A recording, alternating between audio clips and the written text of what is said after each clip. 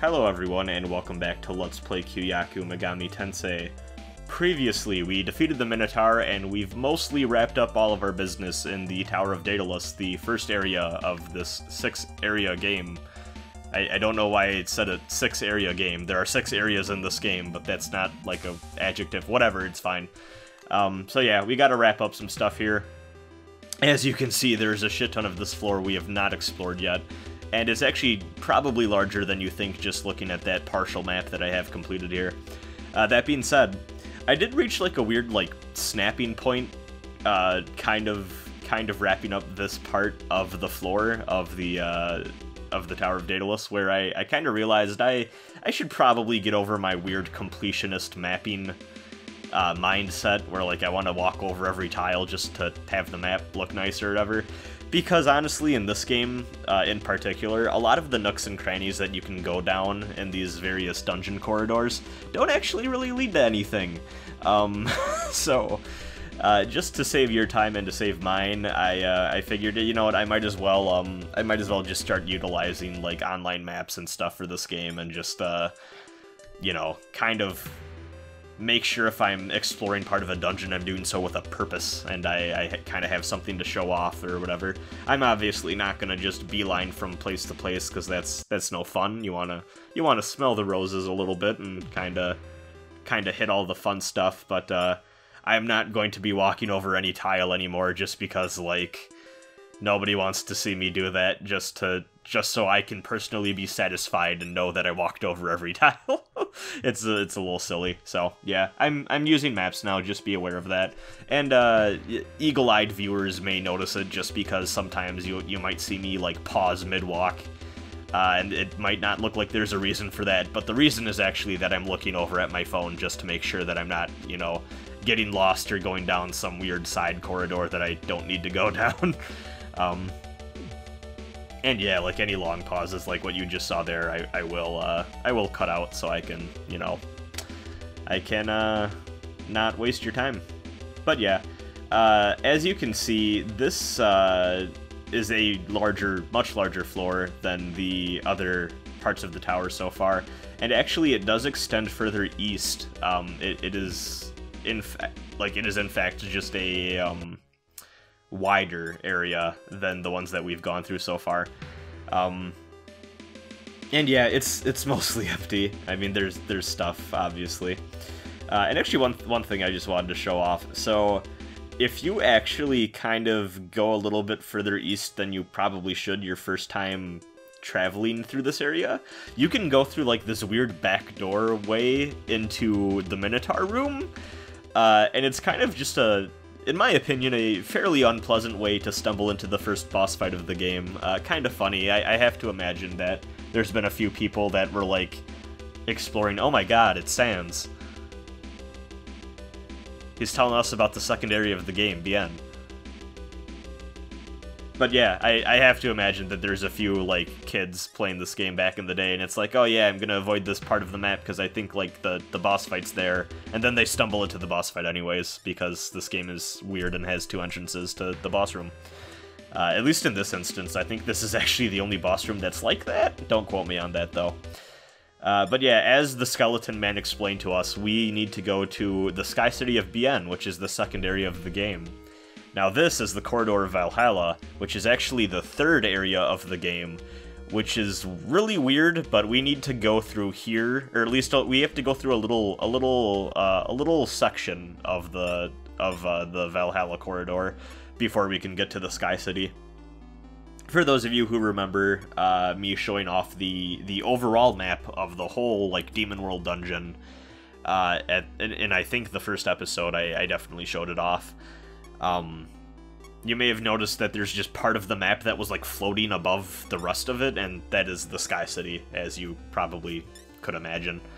And yeah, we just don't have money, which is sad, so we're gonna make do with what we have for now. But yeah.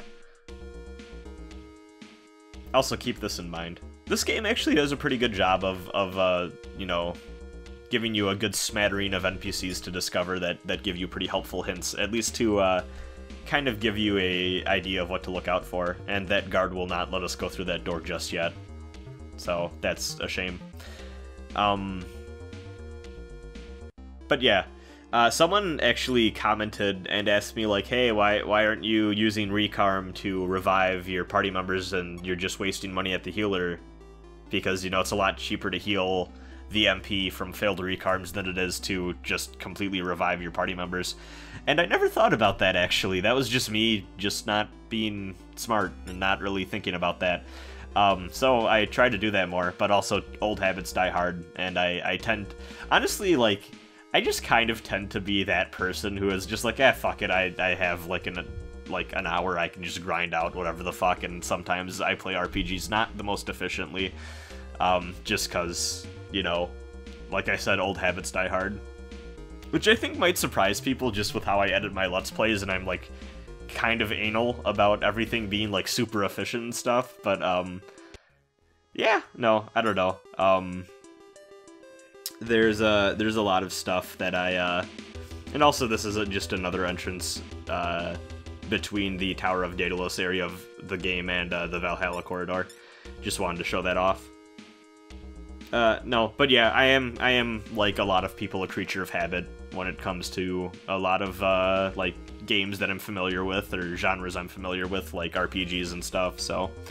Like, even, I remember when I was playing, like, Digital Devil Saga and stuff, like, there would be stuff that I would grind for, and after I got it, I was like, you know, I really didn't need this, but, like, I just felt like I should have this, and I kind of wanted it, so, whatever.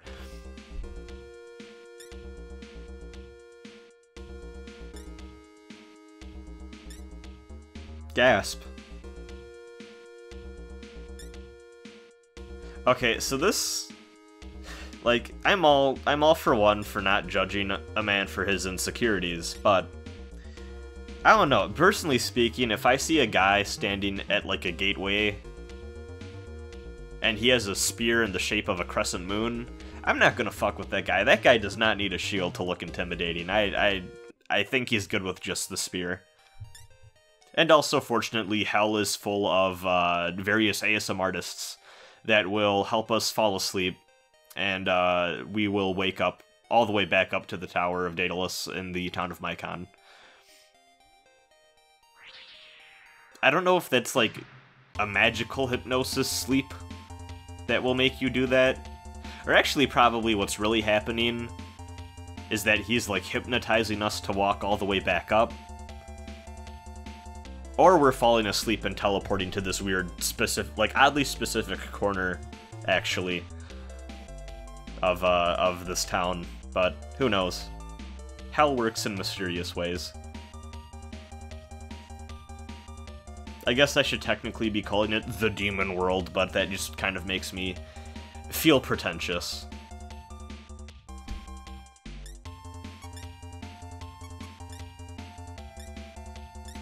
And there you go. I'm taking that commenter's advice to heart, or at least trying, and I'm like, yeah, I should probably revive instead. Whoops. Now this is embarrassing though. I was like, yeah, let me not revive Stolas and use Recarm for, you know, being more efficient with my money. And then I accidentally just mashed A1 too many times, and I ended up reviving Stolas, and wasting, like, 200 Mach anyways, so... Whoops! Yeah, oh well. Old habits die hard, that's for sure.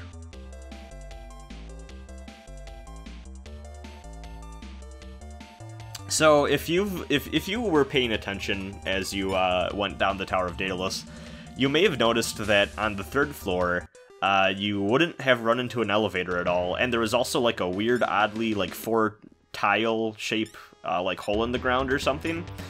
And that's because that's like a weird secret area where the goblin keeps all of his stolen treasure. Guarded by this weird mini-boss just called Bug, in all caps. I cannot stand this thing's animation because what it reminds me of is like, it's like if someone drew a boar in MS Paint and then just like really fast was using the hotkey to do the like flip vertical thing. I don't know if people really get what I'm talking about, but just like, it looks like a weird dumb drawing that's just being like fucked around within an image editor is basically what I'm trying to get at. But yeah. He ain't too much to worry about. He has a lot of health, though, as you can see. I think if you feel like burning the MP, you can actually, like, probably, deal with him better, but I did not feel like putting up with that. Slowly but surely, we are gaining more levels. I actually haven't really fucked around with Demon Fusion yet, and part of that is just because, hey, as it turns out, Nakajima being behind in levels means that, don't have a lot of options yet, and as I've already griped about, this game doesn't give you a lot of options in the first place in terms of Demon Fusion, so yeah, we'll just have to make do with our assortment of demons for now, and we found the shield, so that's good. But yeah, I mean, we're doing pretty good for where we're at.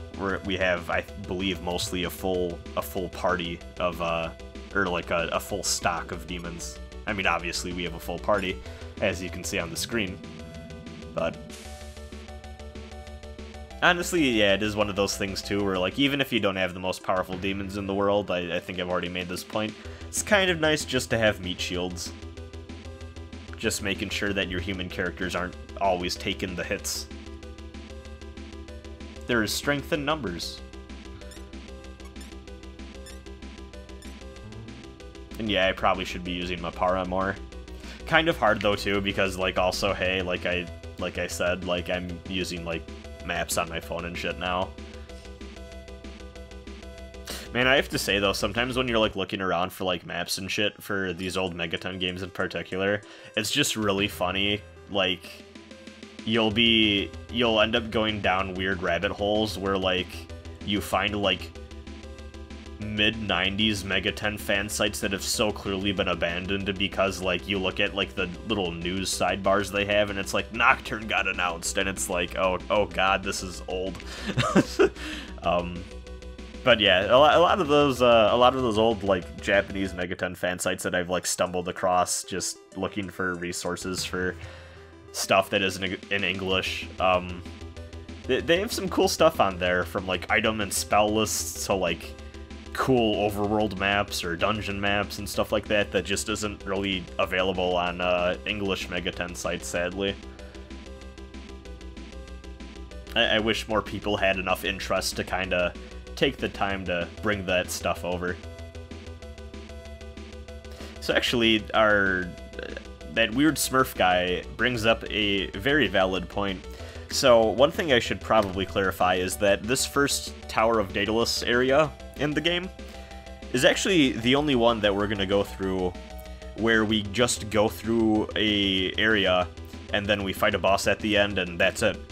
Every other area in the game has like I don't want to call it a side quest because they're like mandatory towards progress, but they have like a tiny little quest associated with them where you need to get a specific item that allows you to beat the boss of the area.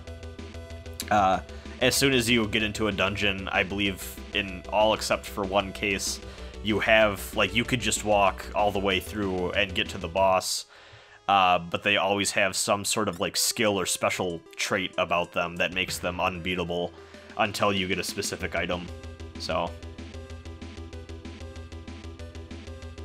Yeah, and once again, they're just coming out and saying that Medusa is the one in charge of the Sky City. And actually, fun fact for those of you who have played Shin Megami Tensei 4, the fact that you descend a tower in that game and you end up fighting Minotaur and then Medusa right after is actually a cute little reference to the first two bosses of this game. Kind of a fun little fact there. That SMT4 Medusa design is just awful though. Ugh. At least Apocalypse changed it up. I actually really like the, I mean, we're leaving right away, but from the glimpse that you heard, I really like the music in BN. It's like really upbeat and fun. Honestly, like, I feel like a lot of people watching this Let's Play have actually left comments that are just kind of like, man, this music is pretty good, or at least, like, I've seen a few people, I think, reference it just to, like, maybe on my Discord or, like, to me on Twitter, but I definitely know I've gotten a YouTube comment or two commenting on it as well, but, like, yeah, this game's music is really, really fucking catchy. It's really good stuff. And just because Nakajima's still kind of running behind, I figured I would buy armor for him first, because I think Yumiko's actually, you know, in a pretty good spot right now, so, you know, kind of trying to, cover up the weak link of the two. He's catching up slowly but surely. It won't be long.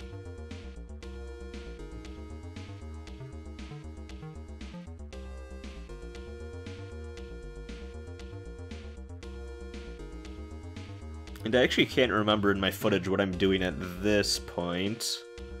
Okay, yeah, we're just going back through. He is very insecure about that shield. Get it together, Gar. You're better than that. Yeah, just listen to that music. That shit slaps.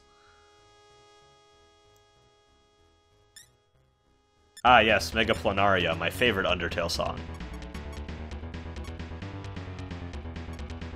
So this is very unnecessary, but I thought I would show it off, and I don't know why I was having so much trouble selecting that magic spell from that menu. These things are very weak to fire, as you can see.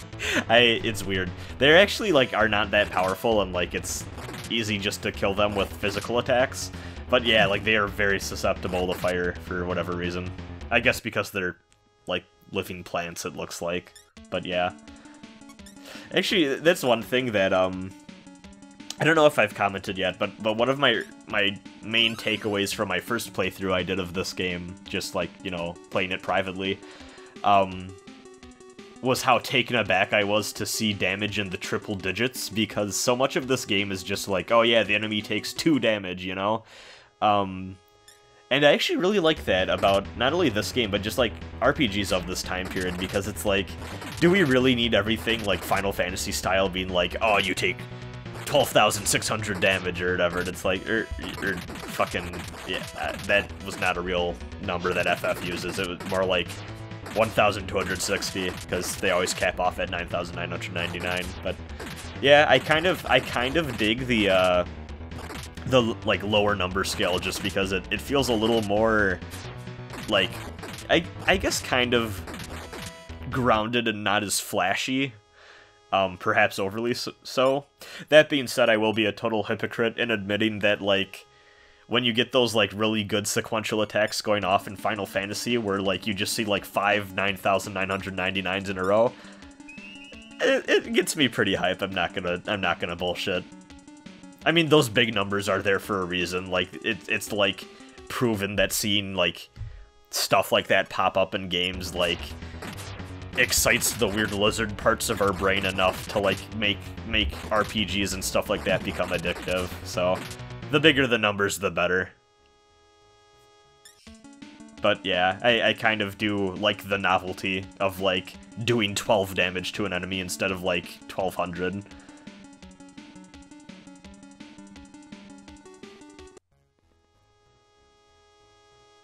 Looks like the fan translator ran into a character limit there, but oh well. It's fine.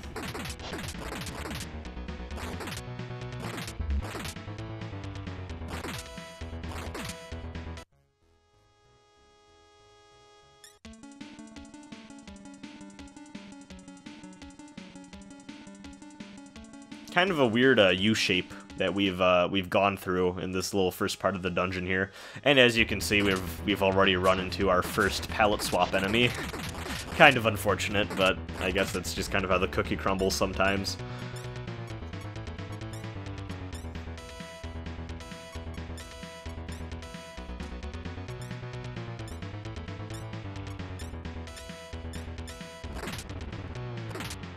Nothing really too exciting about these. They can kind of gang up on you and, yeah, do that, but they're not the worst. Oh yeah, I guess that is worth pointing out that, you know, kind of like you expect from a lot of other SMT games, you can use Hama, which is a light-based elemental spell, or I guess technically an X-spell elemental spell. It's light, like, let's come the fuck on for a second, it's the light element, I don't care what anyone says. And it's highly effective against undead enemies like this.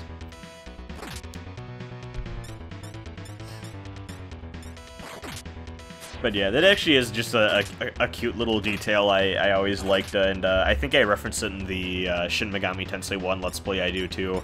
But, just kind of over time, the original idea of the light and dark spells have kind of been lost, because the reason light is called expel, actually, is because you're actually expelling, like, undead creatures from, like, this realm sort of deal. Like you're using, like, a spell to, like, seal them away from this dimension or whatever, whereas, like, the death spell is straight up just like, oh, you're using, like, necrotic magic to, like, kill them right away.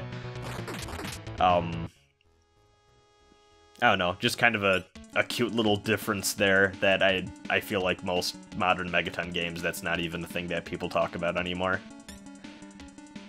And I guess the reason that kind of played into gameplay stuff in some SMT games, where if you try doing like an expel attack on a human enemy, it just won't work because they belong to this realm. Like, you can't banish humans to a different dimension when they're like, or like, I guess not banish, but like expel them back to a different dimension because they're from this dimension. So, you know, that doesn't make sense intrinsically.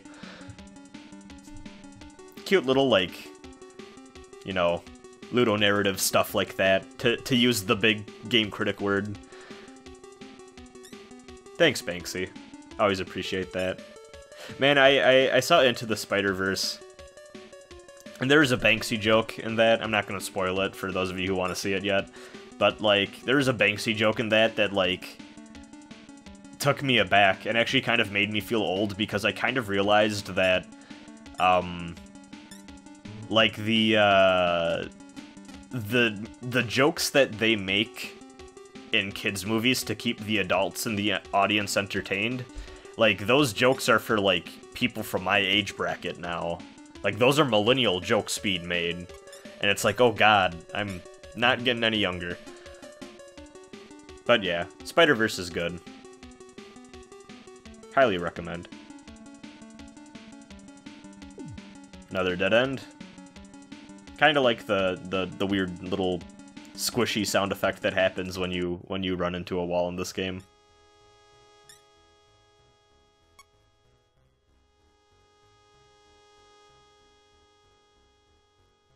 I took my sweet time deciding my level up. I actually feel like I've been very, very careful with my level ups. Like, just, that's not something I'm noticing when I'm playing, but just looking back through this footage. Oh god, goblins again. But yeah, just going back through and, like, watching myself, like, decide what stats I want to level up. Like, I think I'm almost thinking about it too hard, but it's probably better to think about things like that too hard than, you know, kind of be gung-ho about it, so.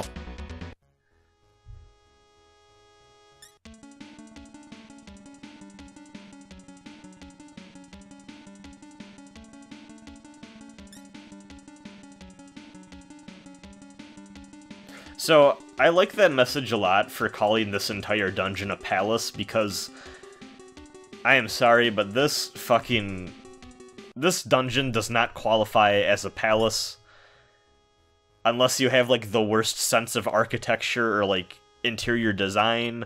This is not a palace. I refuse to believe it's a palace. It's a fucking dungeon. Or, like, a series of dungeons. Maybe, like, if you want to think about them as, like, 6 palaces, like, stapled together. But honestly, not even, because, like, we're in a floating, like, sky city right now. And I kind of feel like that already means this isn't a palace, but whatever. Semantics.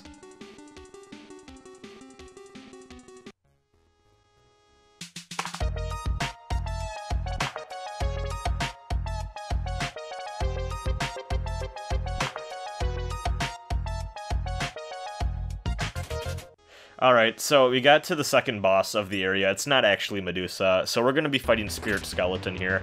It's actually a squad of 4, which is kind of fucked up. He hits hard. You're going to have a bad time. There's just no way around it. So I went into auto battle just because I kind of felt, you know, a little cocky, and as you can see, I paid for it. Wasn't paying attention. Yumiko ended up dying. This is a really tough fight, folks. It's just, I don't know. Like, as you can see, I'm struggling here. We managed to take one of them down, but at what cost? You know, maybe this is Nakajima's time to shine. Maybe we can get that experience gap a little evened out. you know, Nakajima dies first boss fight, and, you know, Yumiko dies the second. That's just kind of how it goes. In fact, it's really weird. Like, the skeleton is, like, so important of a boss that actually, like, it covers up the magic menus and stuff. It's kind of a weird effect. But yeah, we managed to take him down, so that's good. But yeah, I really need to get the fuck back and heal up, that's for sure. But I'm not gonna do that because, like I said, I'm a cocky asshole. And I was like, why don't I, instead of doing the responsible thing and, you know, going back to heal and revive my party members, what if me and Cerberus just keep going, you know? Just a little two-man squad going on here. We got Jules, we can heal up. And we got the weird frogman, the gnome, and that Lemurian thing. So yeah, you know, we got the full party. Alright, so the real mini-boss of this area is actually this Medusa Shadow. Which actually, minor spoiler, but there's just some of these, like, that are strewn about the dungeon that if you walk onto specific tiles, you'll run into them. This is the only mandatory one, though. There are two others that are kind of out of the way and are optional fights, but yeah, this is the one that you have to fight no matter what. It actually also hits pretty hard. It is a true mini-boss, I'll say that. But yeah, I figured that I might as well try autoing my way through this one too. And I thought that we were at a point where we could make that work, and as you can see, not going well. I was kind of surprised that Hecate didn't fucking, like, just bite the bullet right away. Very impressive, actually, for the little frog guy. Like, he's gonna eat shit in a second here, I'm pretty sure, but, you know, he got some hits in. Maybe. I actually think he might be so weak that, like, any physical attacks that even connected probably just did, like, no damage, because that is a thing in this game. But, you know, that's just how it goes. That's how Kyuuyaku... excuse me, that's how Kyuuyaku Megami Tensei works. To reference a contemporary meme that I'm sure will date this video horribly. I say like I didn't put a Sans Fortnite remix meme in here, but, you know, whatever. I feel like Sans and Fortnite are kind of timeless in, like, a weird fucked up way.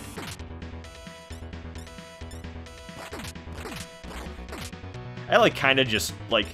I just want to let everyone know that I just really, like, thought for a long-ass time about the thing I just said, and... man... current culture is fucking weird. Anyways, we died. I hope you enjoyed this weird clusterfuck of an episode. Have a good night.